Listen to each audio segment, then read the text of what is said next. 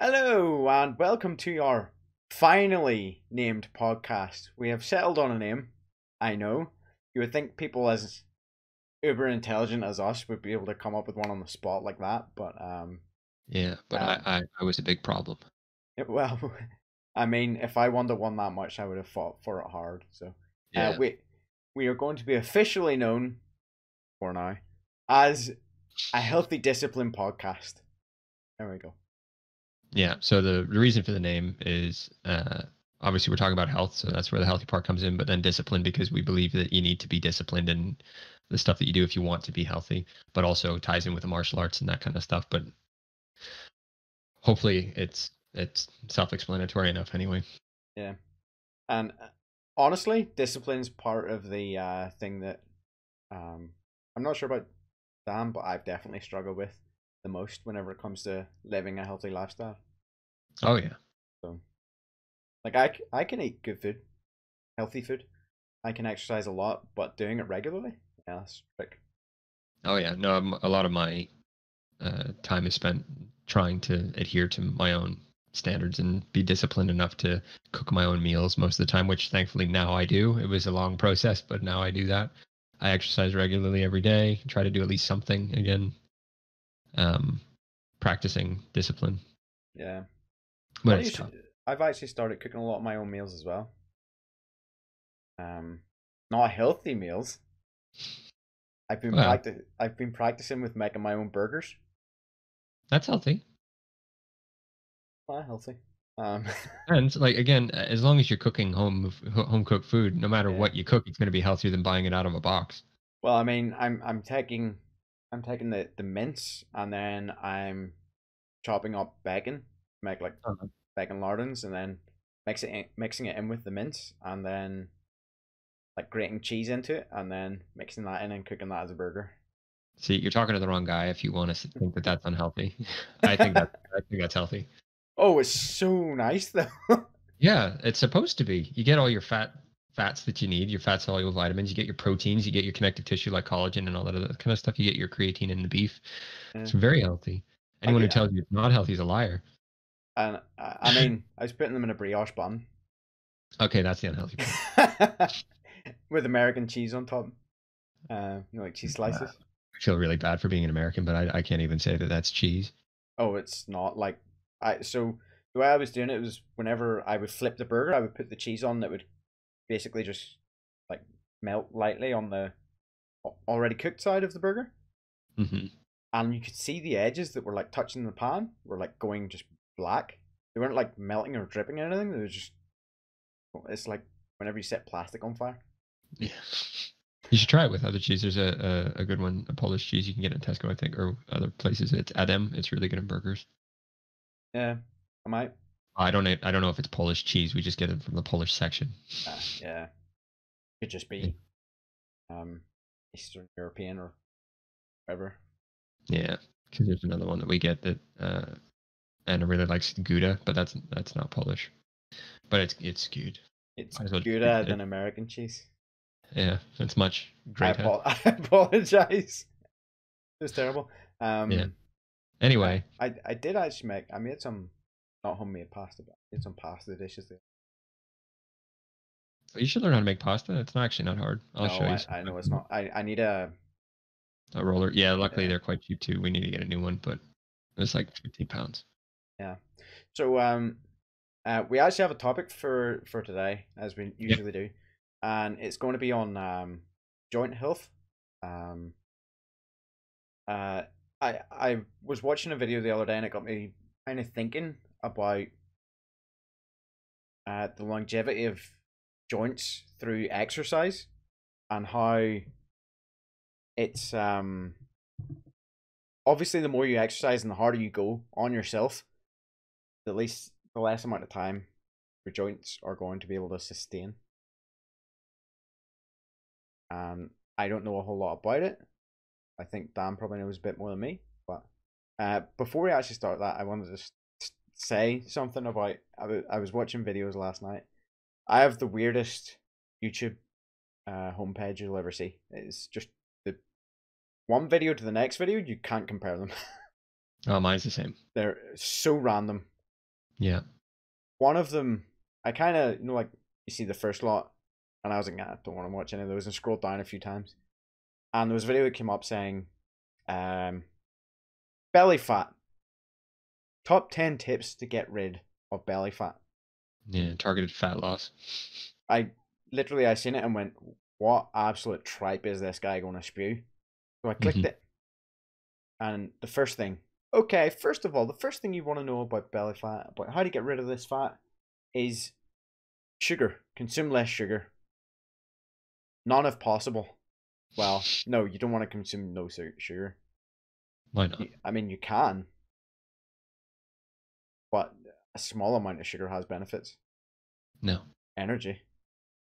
Oh, yeah. If you're just going purely for glucose reasons, you get that for your body makes glucose. Yeah, but I mean, like honey. Honey's fine. It's different though. You know, those are different things like that. But it was, it literally just said cut all sugar, and then Well, it's just a generalized fat thing. Like, yeah, it was every tip this guy was reading out. I was going, this is, he says he's a doctor. I kind of don't believe it. There was nothing in there to make me think that he was a doctor or even knew anything past basic nutrition. Because it was like, don't eat as much sugar. Well, I didn't think of that. Work in a calorie deficit. I didn't think of that either. I know. Consume high fiber because high fiber diets have proven to lose weight. No, it's like, do I want to be consistently and constantly chronically bloated? Have digestive issues? Yeah. Sleep more. Oh, that one makes sense. But again, that's common sense. That one only makes sense if you aren't already sleeping enough, though. Yeah. If you sleep more, it's actually detrimental. Depends on the quality of sleep. Oh well, yeah, there's that. But it was all these like super generic tips. Yeah. And then I was like, I wonder what the comment section's like here. And I went and looked at the comment section. Comment section was all, wow, excellent tips. Thank you very much. You've helped me so much. And that was like so many comments. And that was the whole video where those were those were the offered solutions.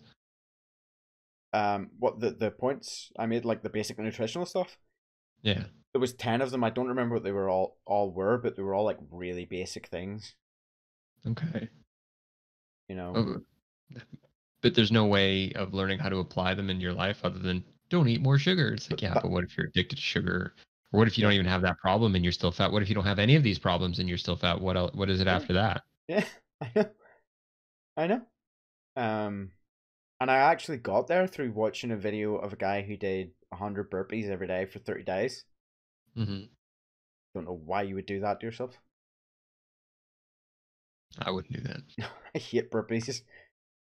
I had to do it one day. I was doing a live stream and I was doing burpees for every death. Oh, yeah, no, I remember that. Yeah. Nope, no thanks. I might do it. I might actually do it just for the fun. You know, like David Goggins says, I hate running. That's why I run so much. Yeah, well, that's why I'm trying to run. Yeah. I hate it. But I just thought I'd bring that up because I hate seeing things like that. I was watching this video and the whole time I was like this. Well, at least it was, you know, rubbing my temples, you know. At least it was real advice, kind of, you know. Some people would watch that video not really, you know, that don't know anything and go, oh, okay, I actually learned something from that and it makes sense. But there's other YouTube channels out there that do spot reduction. It's like, well, if you do crunches for 45 days, you'll lose this belly fat in this specific part of your... No, that doesn't work. That's not how fat loss works. It's either all or nothing. You know, you can't specifically target an area to burn fat. That was the whole point of the video, was it was specifically targeted towards people that have belly fat, that want to lose belly fat. But you can't target fat loss. No. Like if you had like fat arms, a lot of people whenever they start to get fat, they get it in their arms, in their like tricep region, and get like big bingo wings. If that was the case, you would literally just grab a weight and go. You'd be sorted. It's your tricep extensions all the time. Yeah, you would be sorted. The flat would never reach your belly. Yeah. Yeah, my understanding with fat loss is though you gain it in certain areas first, and then it spreads out into different areas. So you Yeah, always the one that you gain first is always the one you're going to lose last. yeah, So if you gain belly fat and then it spreads up, you get some on your chest and then it moves into your face. The place that's going to lose it first is your face, and it's going to work down to your stomach. yeah, And again, it depends on where your body naturally stores fat deposits. yeah. Some people get in It's their thighs, some people get it in their butt. Men, unfortunately, are more visceral fat, so it's around the organs. Women are more, like belly fat and stuff like that. So they're yeah. lucky.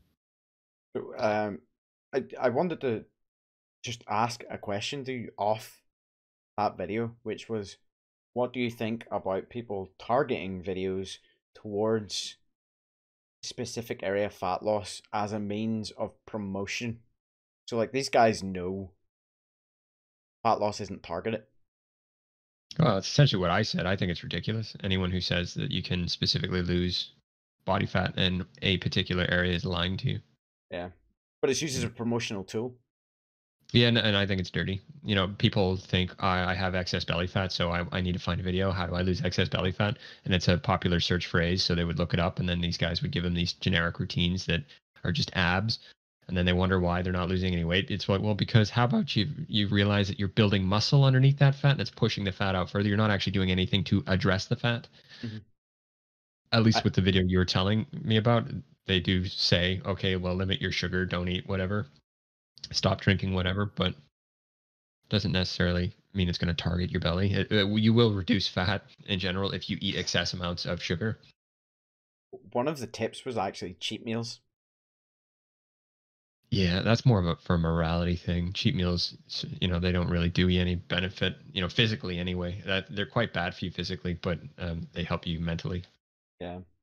I'm gonna name this video "Top Tips to Combat Belly Fat," by the way. This one? Yeah. Okay. I'm kidding. Maybe. Well, It's proven to get views.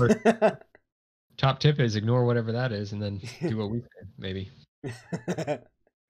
Yeah. So with that, it'll bring us on to joint health. Yeah.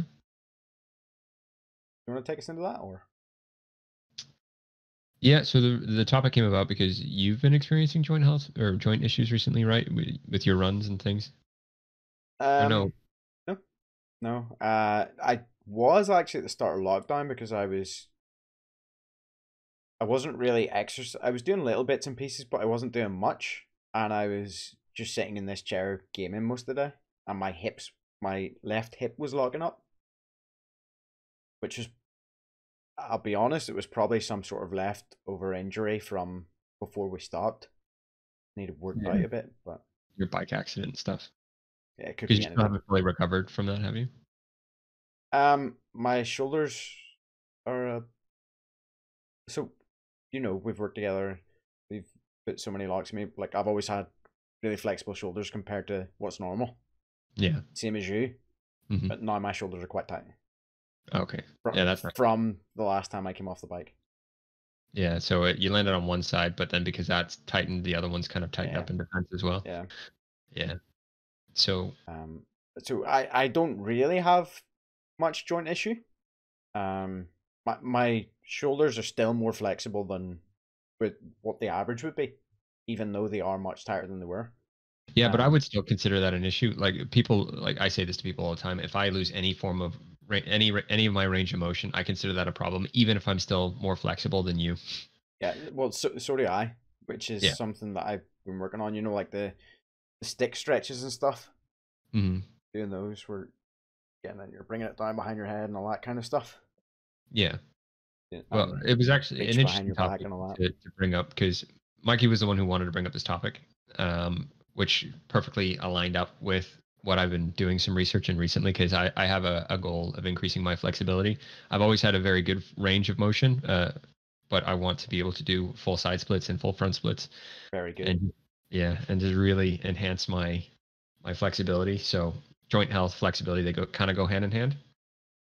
So the thing that I sort of wanted to talk about was how flexibility fits in to everything, and then sort of try to change or get you to think about flexibility in a new way. Because recently, due to my research, I've since changed my position on flexibility and mobility, because we had a previous podcast where we talked about it briefly, and my opinions then do not reflect my opinions now. So just to start off with, the way that flexibility and mobility get used in sort of like the common conversation, like if you're talking to anybody who's into health and fitness, they'll use them as two separate things. But as far as I'm concerned, it's just semantics. So to me, they're the exact same thing. It's just they use mobility to describe a different facet of flexibility. So the way that I choose to think of flexibility is there are two types with two subtypes. So you have dynamic flexibility and you have static flexibility. And you would know this as well from when we do dynamic stretches in our classes. So that's just flexibility through motion. So you're throwing a high kick, say, that is a dynamic stretch. So you're moving to do the stretch, and then you have a static stretch where you're sitting on the ground and you're touching your toes or something like that, where you're not actually moving. So the two subcategories for that would be active and passive. So active is when you're actively contracting the muscle, and passive is when you're not actively contracting the muscle. So say if you're doing a static passive stretch, you're just letting gravity do the work. So you have you're doing, say, the splits or trying to attempt the splits. You have your legs out and you just sit in that position and relax into it. And then you have the active one where you're actively contracting the muscle. So if I'm, say, doing a high, if I'm standing up and I'm doing a high kick and I hold my foot in its position, that would be a active one because my muscle is actively contracting to keep my foot in place, but it's still technically a stretched out position. Yeah. So those are the something in my eye there. Yeah, me too. So those are the four types. So there's the two main types with their two subcategories. You have dynamic active passive and static active passive. The dynamic stuff is what most people would refer to as mobility, but mobility is a much broader thing in my opinion now. So the human body is just designed to move through space. That's the only purpose for it, really, is, or the larger muscle groups anyway, to help you navigate your way through space. Mm-hmm. So there's a thing that I was listening to another podcast about this, and they were talking about the 6 pillars to movement. And that consists of flexibility being one of them, strength, endurance, speed, coordination, and agility. Before we started the podcast, I was talking to Mikey briefly about this. I actually think agility is a combination of speed and coordination.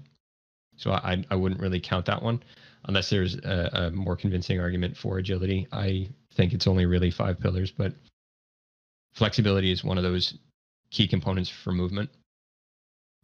And that is really just the range of motion that your joint can do. There's I lost my train of thought there. Agility? No, not sparking it. No, that's not sparking it. No. I'm just, yeah. So describing movement. So that is movement to me. So anytime if I refer to mobility, that would be referring to all of those sort of a combination of all of those different things that you need in order to move properly. So if you want good, strong, healthy joints, they need to be flexible and strong. If you want to minimize injury, those are the two main ones. Because if you have a strong joint, you have a stable joint. Mm-hmm. If you have a flexible joint, you also have a joint that can't be overly strained because it already has that range of motion. Yeah. Endurance, speed, and coordination, I would say, aren't quite as important as strength and flexibility when it comes to mobility. If it is a goal of yours to be more or to have more endurance, that's absolutely fine. If you want to be faster, again, that's absolutely fine. Coordination is another one that I think would be quite important, but that helps you avoid getting injured because you're better coordinated. You can avoid certain things. But as far as having healthy joints, working on strength and flexibility can help correct any issues that you might have. Coordination's a hard one as well because you have to kind of be born with it to a certain degree. Sort of, yeah. If your brain works that way, it might come easier to you. But coordination it can be trained. Like, as you know, I can't throw with a dam. I can't catch with a dam. I don't have whatever the hand-eye I saw, coordination is for catching and throwing. I can't do it, but I can punch someone. I can yeah, land the in the same funniest spot thing every ever. single time. One of the weirdest things my experiences with Mikey was he had a snowball and he went to throw it at a window. And I have no idea how it happened, but I saw his arm throw straight and the snowball threw directly, like exactly to the right. And I have no idea how he managed to do from his arm moving that way, the snowball went the other way. It just made no sense to me. And I watched that happen. I don't have a clue how that happened either. Yeah. Um, My hand-eye coordination was terrible too growing up. It only got better after I started playing rugby and then I started learning how to juggle. yeah. So it's something that can be trained, coordination. I tried training mine just through, with friends, just throwing stuff back and forward, catching and stuff, and I was always horrible. I don't know what it is. Maybe I got hit in the head and there's some kind of disconnect in there. I That's have hand-eye no coordination, idea. though, that you're talking about. There are other types of coordination. Like you are coordinated enough when it comes to hand, foot, sort of moving yourself throughout space in martial arts. It's a complex set of movements that you need to do in order to throw somebody. Yeah. Yeah, But then at the same time, that's all through repetition. yeah. So, like I said, it's a skill. It's something. Coordination is something that can be developed over time. Yeah. Yeah. So when we're talking about joint health, you said about hard training over time that eventually wears away at the joints. I disagree. Okay. It can, but that's if you're not training properly.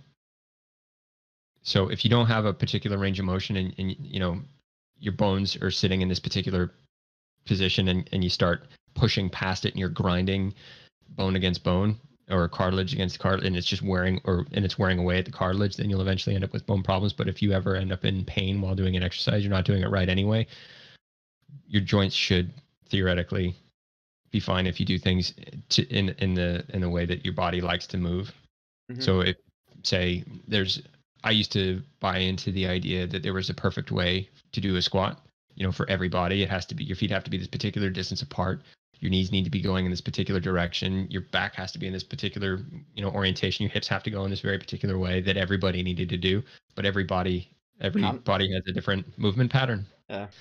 Yeah. So I found out that I got an awful lot of knee pain whenever I did a strict squat. Mm-hmm. And I couldn't figure out why, but all I had to do was turn my toe out slightly and move my left heel out just a little bit, and there was no pain whatsoever. And my squat, I could lift heavier. It felt more comfortable for me. Same thing with the deadlift. You're told that as long as your back is in alignment, as far as I'm concerned, whatever way you want to have your feet and your knees, that's absolutely fine. Yeah. Well, it's funny you say about squats. Whenever I used to go to the gym for PT sessions, that's what I always got told was at the bottom end of my squat, because I can squat weighted, I can squat pretty low.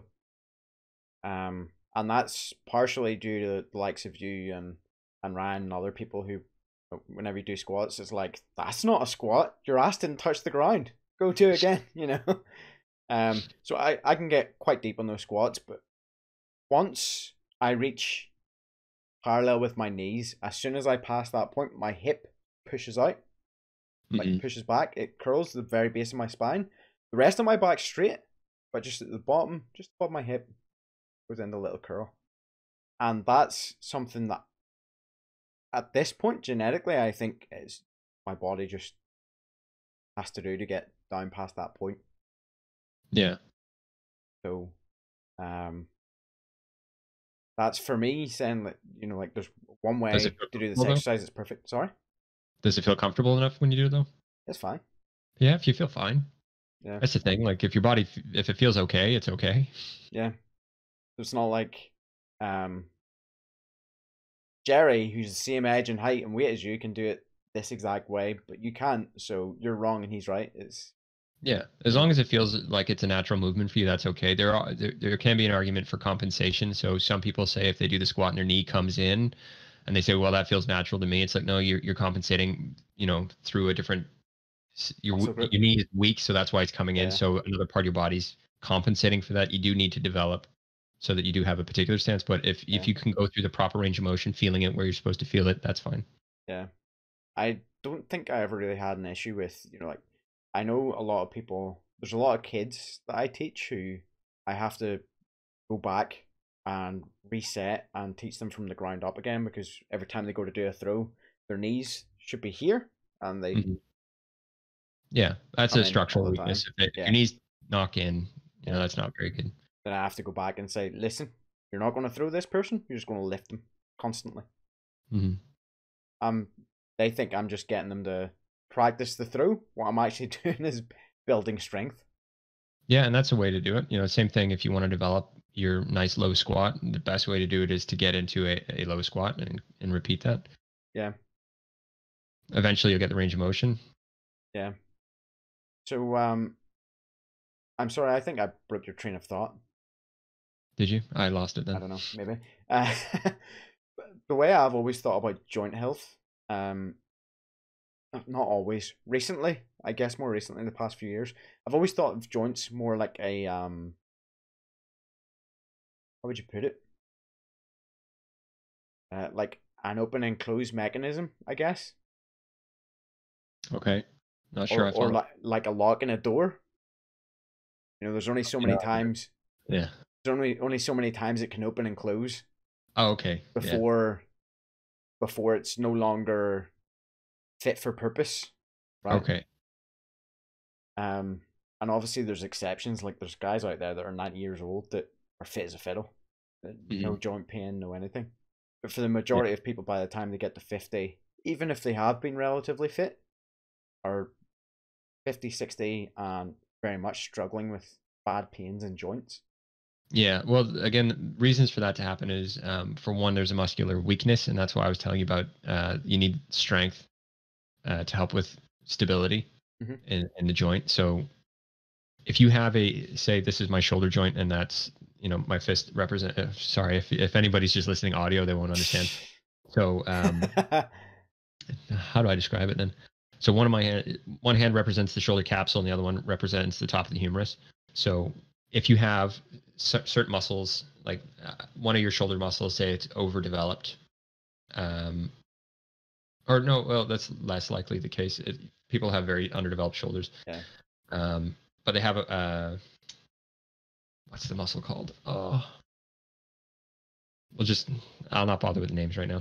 So if you have a weak muscle, it'll pull it away from one spot, and another one's over tight, and it'll pull it up. So it's actually lodged inside, and you get something called a shoulder impingement. I had that in one of my shoulders. I can't remember which part of my rotator cuff was underdeveloped, and then there was another muscle that pulled it into another part of my shoulder. So anytime I lifted, I would feel a grind and then a pinch, and then I would get quite a bit of pain, but I wouldn't get it on the other side. So there was a very obvious muscular weakness in my rotator cuff. So I worked on strengthening up my rotator cuff, and now now it glides freely with no issue. I can crack it every now and again because it lifts up still slightly, so I have to pull it out and then strengthen it up, and then I feel fine as long as I do that. Yeah. They don't touch because you have the cartilage on top of the joint and on the other side. So the 2 points. So say your elbow joint, you have the two ends of the bone. They shouldn't actually ever touch. The cartilage shouldn't be rubbing against each other. You have that padding in between it, the synovial fluid of the joint, and that should glide it across. So you shouldn't have any issues that way. There's only if something is wrong. So like the muscular imbalance, like I said, pulling your muscles together or your bones together, or it's a dietary issue. So, how I like to talk about carbohydrates and chronically elevated insulin and why you need to change your diet. These things can affect your joints as well. So you can get different types of arthritis can be caused through autoimmune reasons. Yeah. And weaken the structure of the joints. So your diet has a big point in it, or part to play, and obviously your exercise and range of motion as well. If you have, like I was saying before, if your muscles are incredibly tight and other ones are really loose, they're pulling it in certain directions, you have to strengthen the ones that are really loose, and you have to stretch the ones that are really tight. And that's obviously not accounting for someone that maybe have some kind of defect within that joint or muscle. Yeah. But if you do these things, if you have a proper diet where you have plenty of collagen in your diet to help rebuild the cartilage after it gets damaged, if you have a good strength building routine and a good flexibility routine where your joints never rub up against each other, your joints will last you for the rest of your life, without any issue. Yeah. my body is a temple. Yeah, I try to make it. um, so one of the big ones, whenever people talk about joint health, the majority of the time conversation is surrounded with running. Because Okay. running is supposedly one of the worst things you can do for your body. Oh yeah, for your knee joints. Yeah, Knees, hips, and and ankles. hips. Yeah, Yeah. knees, hips, ankles. I don't know if I agree with that entirely. Because I mean, people have been running since the start of time. We're built to run. Yeah. Human beings are built. We're the best runners on the planet. Yeah. Yeah. We're not the best Because sprinters, but because a lot of people would like to say that other animals are much faster. That's true, yeah. but we're better runners. Yeah. I mean, Long distance. whenever we were, cavemen, whenever Mhm. whenever we were Yeah, quote uh, unquote caveman. yeah, whenever For we you were audio. whenever we were running around in loincloths and barely had any communication developed, couldn't write, couldn't read any of this stuff. Entire clans, entire villages had to uproot and move, and they would run almost non-stop for days and days just to get where they needed to go. Well, seasons change, so you need to change your environment. Before we were Yeah, able to control our environment, we'd have to adapt, and or well, because we couldn't adapt, we had to leave. yeah. And we had to Yeah, leave quick. We didn't have any yeah. And cars. if there was some immediate danger, we'd have to run away. If there was food scarcity, we would need to make sure we go somewhere else. But that's how we developed. Yeah, From an evolutionary point of view, that's what the Achilles tendon was designed for, which is a shock absorption. yeah, So again, the way that because I think this is what you're trying to allude to when it comes to running, is the way that they've designed shoes for running encourages heel striking. That forces the shock to go through your ankle into your knee and straight up into your hip, and that's where a lot of these joint issues come from. But if you do midfoot striking or forefoot striking, where you're running on the pad of your foot, you get proper shock absorption through the Achilles tendon, which is what it was designed to do. yeah. And this is something we've both been doing recently, and Yeah. our calves can attest to it. Oh yeah. They're lighting up, and even my Achilles tendon, like the muscles around it, they're lighting up. I swear, the ankles are getting thicker because of it. Yeah. Well, I mean, Yeah. that's a crazy thing if you think about it. Hmm. You could have been running you have been running for years. You've been playing different sports, doing different things, Yeah. and then you're kind of like, "Do you know what? What if I run on the ball of my foot?" And you start doing that, and it's almost like you've never worked your legs before in your life. Well, that's the interesting thing. When I used to play sports, I actually always, because I'm a sprinter, anytime I ran, I would always sprint. So that was sprinting is more of a pad of the foot sort of action anyway. Yeah, Um, I've just never had the endurance for long distance running, but now I'm trying to change my mentality. For the first time ever, I ran in my minimalist shoes because I have minimalist shoes for gym work, and I have proper running shoes. I say proper running shoes, the ones that are specifically designed, sorry, quote unquote, designed for running. cheap running shoes. They're expensive. Oh, are they? Mine are cheap. Yeah, yeah, mine are the Asics ones. Oh, Good quality pair of running shoes, or what they like to tell you is a good quality pair of running shoes. And I do like running in them, but as soon as I switched to minimalist shoes, for one, it was more difficult because my feet weren't strong enough for running. I use minimalist shoes for my everyday walking, which is I'm used to fine now. But while running and you're impacting the ground a little bit harder, and then there's some stones sticking up, you feel it. But my feet felt so much lighter and free when I was running with them, and because you don't have that heel there to limit the how far your heel drops whenever you take your step, you actually feel it a lot more. Like because you've been running with your running shoes, if you switch to minimalist running shoes, you will actually feel it even more in your Achilles and in your calf. yeah. And I did a 10K running in those as well, and that was The tough furthest you've furthest I've ever furthest you've run. done, yeah. Yeah, but it was also really tough on my calves. Yeah. But my Well, recovery is getting much better.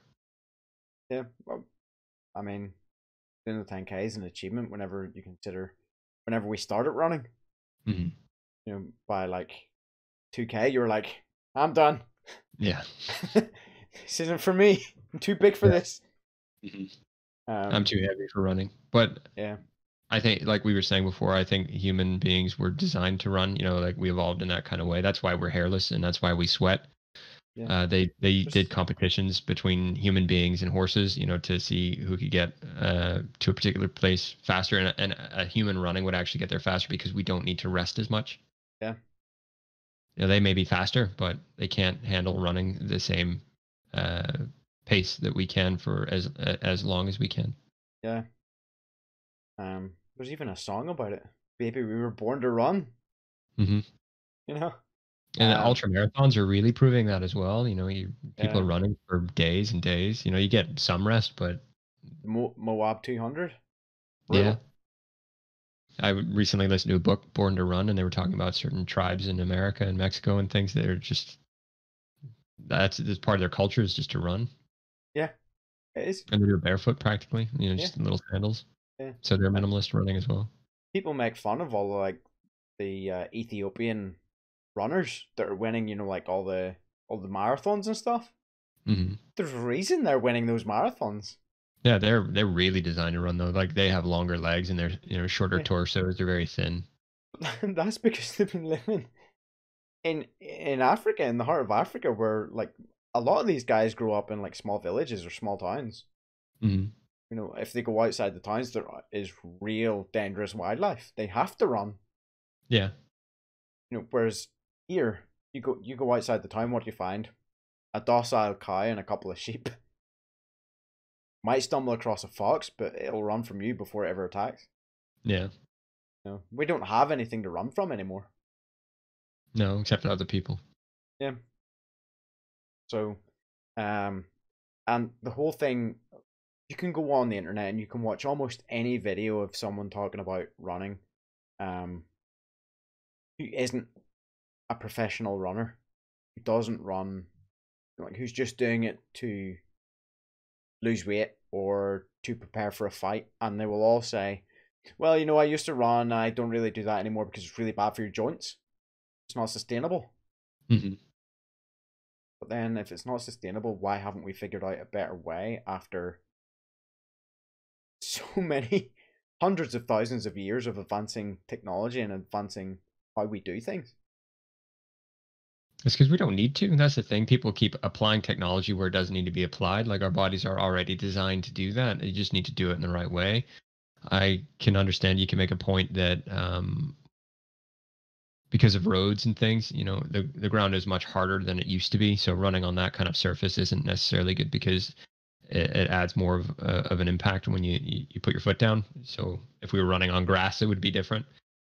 So that's why I'm not completely against the idea of wearing shoes, but you want to have minimalist style shoes where you don't have so much of a heel and there's no difference in drop size, like because normally in most running shoes, you have a much thicker heel than you do have at the forefoot.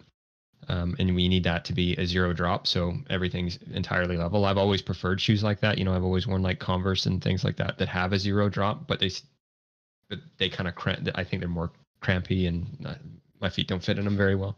Yeah. Yeah. And they're still slightly thicker as well, the soles, than the minimalist shoes that I wear now. Yeah, they are. Yeah. That'll probably cover running. So the other thing I was saying was lifting. In terms of joint health, heavy lifting, powerlifting, things like that, I think it's atrocious. Like I've said it before, I don't really agree with powerlifting. It has its uses and stuff. Mm-hmm. Maybe doing powerlifting once a month or whatever if you're at the gym every week. But I don't really think powerlifting should be a norm. Because almost every case I've seen of someone who's taken powerlifting serious have ended up with major health issues, cripples. Yeah, but I think that's more a product of being at the top of your game, no matter what. Like they've done studies on athletes and they don't live as long because they push their body to the limits, and that's just a consequence of that lifestyle choice, unfortunately.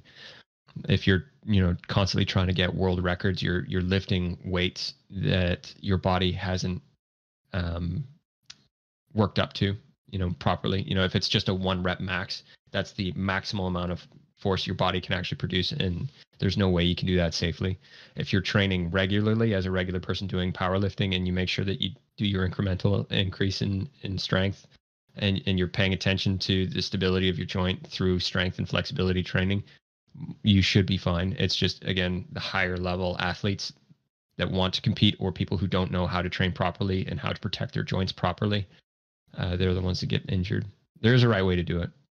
Yeah. Just most people won't, or not that they won't. It's that they don't know how to, or they've never been told how to. They just think that's a heavy weight. I pick up the weight. I put the weight down. That's how I'm supposed to train. Me like, see no. big weight, me lift weight, me strong. Yeah. It's like, well, can your shoulder handle that kind of weight? Well, I can pick it up. It's like, yeah, because your body's really good at compensating. You're like, I've pulled my back a few times because I thought I could lift a particular weight, but my muscle disagreed with me, and then it compensated another way, and then I pulled the muscle, and it's like, yeah. That's so I'm trying to think of the right way to say this. Basically, if you do all those things pertaining into powerlifting, if you make sure, like, if you're doing a what you call it, the Olympic one where up to your chest and then up, I forget the name of it. Snatch. Yeah, if you're doing like snatch or whatever. Or clean. Yeah, if you're doing like clean, the one where you clean and press. Yeah. If you're doing that, say you obviously need to have good mobility, good strength in your shoulders, right? And flexible wrists and stuff. Yeah, and good development in your chest and your legs and your back, really. And shoulders. Yeah. And if you're doing that to any sort of competitive level, basically you're saying that you're going to almost exclusively shorten your span, your lifespan, right? Because you're doing it past a point which is a normal point. Well, I wouldn't say specifically powerlifters. I think it was just professional athletes in general that stay at that high performing level for a very long time. Well, so powerlifting, I think, for an everyday person isn't viable because there's too many variables that you have to look after every time you go to lift.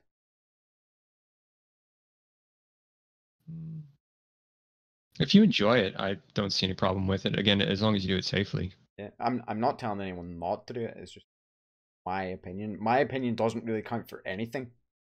To be honest, I'm not a doctor. I'm not a physician. I'm not, so it doesn't really count for anything. I've never seen a case of anyone who has been older than me and has said, "Oh, I'm a powerlifter," and then not grabbed their back and went, "Oh," or went, "Oh, I can't move that shoulder at all." Something. There's always something like quite bad.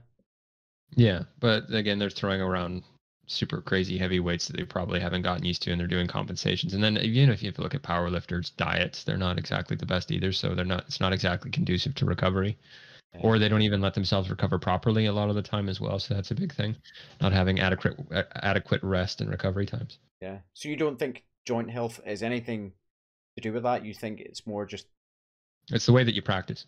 Yeah. It's the practice more than the joint itself. It's not that they're putting too much stress on the joint. It's that they aren't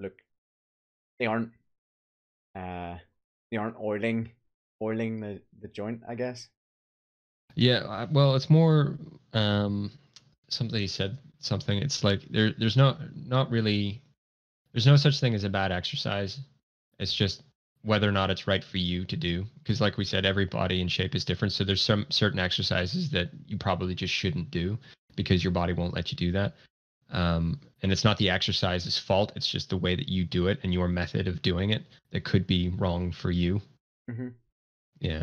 So, like I said about my own knee, if I continue to squat a heavy weight, because that's a powerlifting activity as well, if I were to continue to squat in the way that I was squatting, I would probably blow out my knee. But if I squat the way that I like to squat, that's comfortable for me, I'm fine. Yeah. Okay. So it's really, I guess. Yeah, learn your body for one, and then also, pay attention to the cues that you get sent, as you do the weight or whatever as technique or exercise you're doing, figure out what it is that doesn't feel completely right to you, and try to learn the difference between something that it feels dangerous versus it's uncomfortable because I'm not used to doing it. Yeah. sometimes you just have to do an exercise to know, okay, well, that doesn't feel right for me. If I continue with that, I will hurt myself versus, I'm not used to this exercise and I need to develop this skill to do it. Yeah. Have you had Yeah. anything like that recently? I'm learning the splits. I mean, you were saying that at the start, yeah. Yeah, I'm trying to learn how to do the splits. So, the technique behind that is interesting. Um, and it hurts like hell, but it's, again, because I'm not used to doing it, it's less about, what was the other thing I was saying? It's not like the exercise is wrong for me. And, I know the difference between it not working for me versus I'm just not used to it yet. Hmm. Yeah. Yeah. So it's just about gradually every day getting that inch further towards Yeah. it. It's just a side note on stretching. This is another thing that I've sort of learned with flexibility training is that you want to try to treat it like strength training, like sets, reps, and things like that. Before I used to think that stretching was just static stretching and you have to hold it for however many minutes. But that's not really the case. You need to actually have a set goal of how many reps and sets you want to do. And then once your muscles are fatigued, obviously give it enough rest time depending on your own body. Some people do well with 1 day rest. Some people need 2 or 3 days. It's just knowing what your body's like. Yeah. That's, So far, the training I'm doing has been it. I've I've always had a high range of motion, but this is actually helping quite a bit, and I'm strengthening them, sort of like the more internal muscles in my thighs that I didn't realize were even there. So I'm finally being able to support my own weight while having my legs out. freakishly high level of movement. Higher than average, but I wouldn't. I'm hoping to get freakish. You will be once you accomplish this. Yeah. Maybe some Cirque du Soleil stuff. Uh huh. Like a contortionist. You were already close. Oh, I don't think I could do contortion. I don't think that's healthy. Yeah. Too much range of motion. Then once you have too much range of motion, then you get back into the stability issue with your joints. Well, that's all to do with hypermobility and stuff. Yeah, that's an Where actual. the joints actually are too loose from the or your Just naturally too loose. everything is just too loose. Yeah. Yeah, so Like they all your benefit. muscles are too loose to hold Training. everything in place. Yeah, they would benefit a lot more from strength training than they would flexibility training. Yeah. Hypermobility actually runs in my family. My sister has problems with hypermobility. Runs in my family too. That's probably why your shoulders are so relaxed. Well, I think I would have had very bad shoulder issues if it wasn't for the fact of me starting to train and getting the muscle on my bones. So that I could actually, bear that weight. Like my mom's got hypermobility, my sister's got it. I have a higher range of motion than than what would be considered normal, but because I have the strength to support it, it's hard to tell if it's hypermobility or I'm just flexible. Yeah, I'm But definitely once not you get flexible. once you have flexibility, it's the easiest thing to sustain as well. First, if you do strength training, you don't train for a few months, you lose your strength. Same thing with speed. You lose your speed after a few months, you lose your endurance after a few months. But flexibility is one of those things where once you have it, it's almost permanent. Yeah.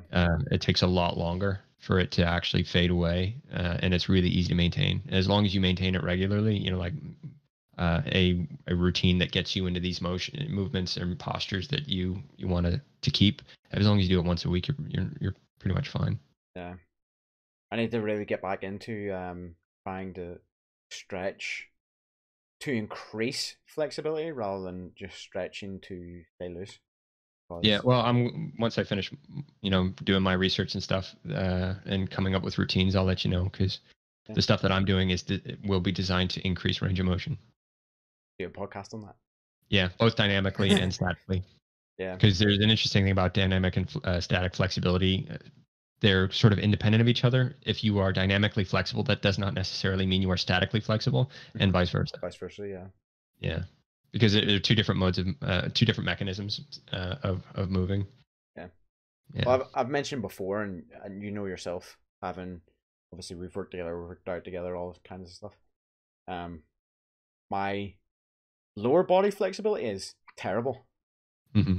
My upper body is fine for all intents and purposes, but lower body, I'm like a 90-year-old man hey, kick this guy in the head. Okay, Yeah. that Well, wasn't even I've close. You know. found that dynamically, I am more flexible than I am statically, and I'm trying to balance that out and go. Yeah. Yeah. So I can kick really high, but I cannot hold my kick high if statically. Yeah. Yeah. I don't. I think I can just about hold mine hip level. Yeah. I'm above my own head level, Yeah. Well, that's. but that's dynamic. But if I were to do that in a static position, I can't do it. Yeah. It's weird. Yeah. Oh, there you go. So I think that'll do us for today. Yeah. Yeah. I think it was a good conversation. Yeah. And we Especially finally have a since. name. Yeah, I know. Especially since this is one. Usually we try and prepare a little bit. We're trying to make this. We wanted it a conversation style podcast, and we kind of felt like we're getting a wee bit away from that. Yeah. So we're trying to bring it more to a looser theme and more conversational. Yeah, and this will be a discussion, but with both Mikey and I, and we're going to formulate our ideas a little bit better. A lot of the times you just need to talk about it to understand the things that you've learned. Yeah. My favorite thing whenever I teach is like the best way to learn is to teach. So the more I get to talk about it, the more I get feedback from Mikey and other listeners. What you guys think about our opinions, the more I can shape my own ideas on things, and then hopefully educate at the same time. So to help you grow and develop your own ideas. Yeah. Yeah. Planting the seed. Mm-hmm. Yeah. Okay. So that's us. Yeah. Thanks for listening, watching, whatever you choose to do. And we will see you in the next one. Yeah. Thanks. Peace. Bye. Stay healthy. Yes.